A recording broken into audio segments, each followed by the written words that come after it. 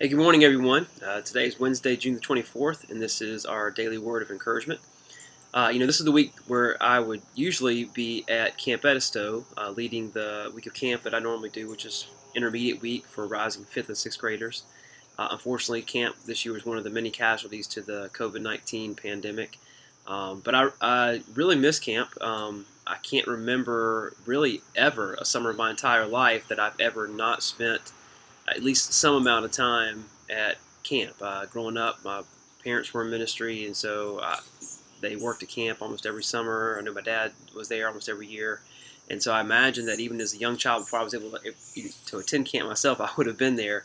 And then, of course, all through growing up, going to camp, going back and serving, doing whatever I could, working in the kitchen, washing dishes, being a counselor once I was old enough, and then, of course, all the years that I've been in ministry. It's just where I've always been and spent time with. I loved being a part of the church camp experience. In fact, when I grew up, it was called Christian Service Camp, and it was not just geared towards teaching us the Word and introducing us to Jesus and leading kids to making that decision for Jesus Christ, but it was also helping to model for us what it meant to be involved in Christian service. There were a lot of young people who not only gave their lives to Jesus at a week of church camp, but committed to lives of ministry, whether that be in paid positions of ministry, working within the church or other Christian organizations, going on the mission field, or even just serving Christ in whatever we do, whatever career we find ourselves in.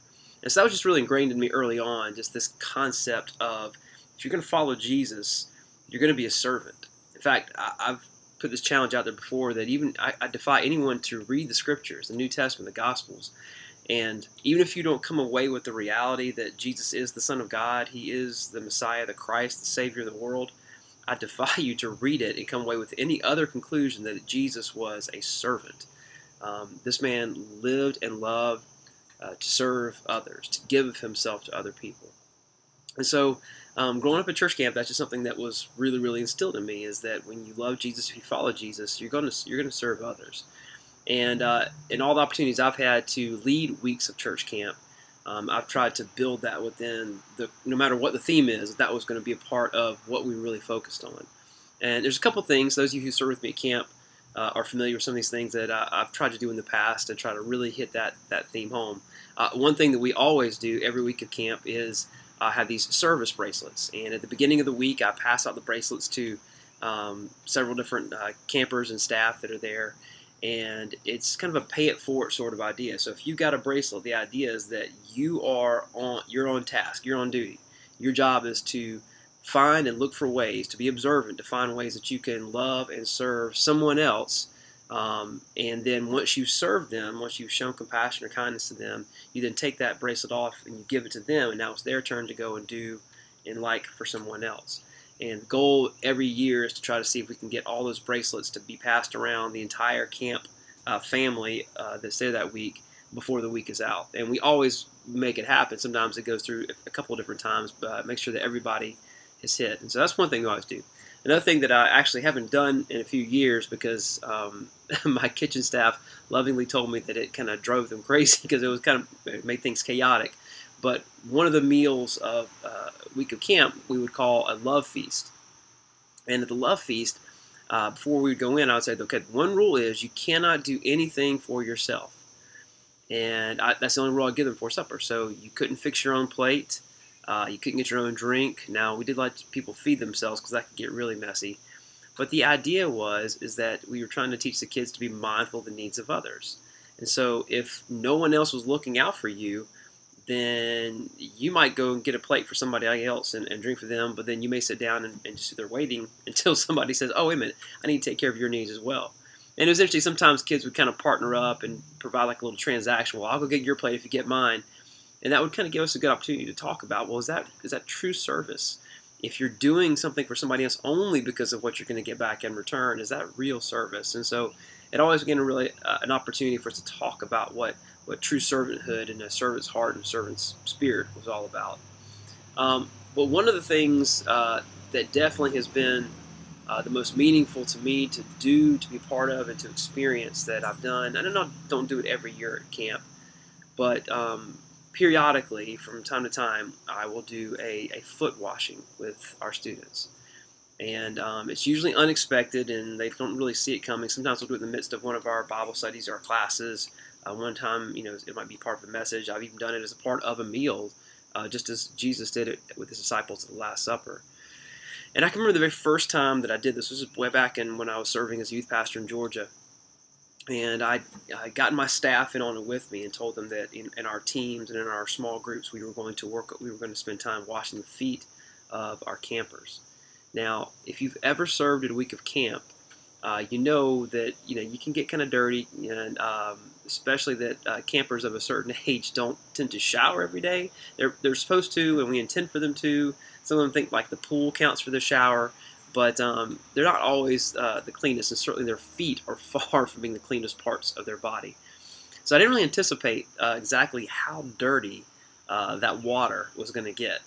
But it was probably a pretty accurate portrayal of what Jesus had to face that night of the Last Supper. I mean, the primary mode of transportation for Jesus and the disciples was their feet. They didn't have cars. Most of they didn't ride horseback or on the back of a donkey. Most places they went. In fact, the only time we know that Jesus ever did that was when he entered into the city of Jerusalem earlier on that week on that Sunday. And so the disciples' feet would have been just dirty and grimy. No wonder it was the job usually of the lowest ranked servant in the home to have to do this for the guest of a feast. No one had taken that job or responsibility. I'm sure none of the guys wanted it, and probably not have been used to being served in quite that capacity. But Jesus wanted to make a very clear point about what it meant to be a part of his kingdom that night. And so at this Passover meal that he was hosting, he got up from the meal, from the host spot at the center of the table, the spot of position and priority that all the disciples have been kind of, fighting each other for all night long, wondering who the greatest was in his kingdom. Jesus got up from that position of priority and lordship over these men. He took off his outer garments and he wrapped a towel around his waist, and he willingly took the position of the lowest servant in the home to demonstrate just how important these men were to him. In fact, in John chapter 13, it begins that passage by saying this: "It was just before the Passover feast, and Jesus knew that the hour had come for him to leave this world and go to the Father. Having loved his own who were in the world, he now showed them the full extent of his love." The full extent of his love. I love you so much that I'm going to demonstrate it to you through this genuine act of humble service. Now, when Jesus finished washing the feet of all the disciples, he came back to his rightful position as the host of the meal, their teacher and their Lord, and he said these words to them. He says, "Do you understand what I've done for you? You call me teacher and Lord, and rightly so, for that's what I am. But if I, your teacher, have washed your feet, you also should wash one another's feet. I've set an example for you that you should do as I have done to you." So what Jesus wants us to clearly understand, he performed this beautiful object lesson on the night that he was going to be betrayed and ultimately would go to the cross. What Jesus wants us to completely understand is that if we're going to love like he loves, we can't do it without serving. Now, I'm not calling, my challenge today, my love challenge is not for me to go and wash the feet of all the people who live in your home or of everyone that you work with, unless you feel the Lord calling you to do that. But what I am going to call you to do is to do and find ways of humble service that you can demonstrate that will be a tangible expression of exactly how you feel about the people that God has blessed your life with. You can't love Jesus, you can't know Jesus without serving him, and without giving of yourself completely to the people that he's placed in your life. So let me pray for us together that we can serve Christ with that spirit of love and compassion. Let's pray.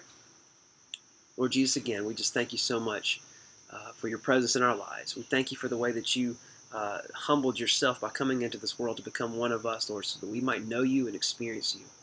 Lord, your love is like no other, and you demonstrated that love for us by going to the cross. But even before you got to the cross, Lord, you showed us what true love looks like through genuine, authentic acts of compassionate service.